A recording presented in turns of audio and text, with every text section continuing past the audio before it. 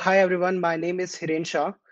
I'm currently working as a senior software development engineer at Adobe in Lehigh, Utah, United States.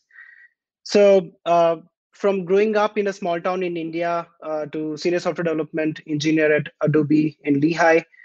So, I started, since my childhood and since I was in school, I got really interested in computers and technology, and decided to pursue my career as a software engineer.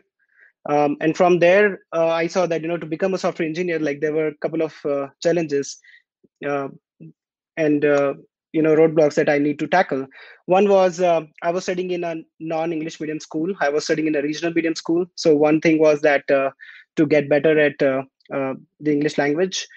Second was to make sure that to try for good grades so that I can secure my admission in a decent engineering colleges, right? So I started working in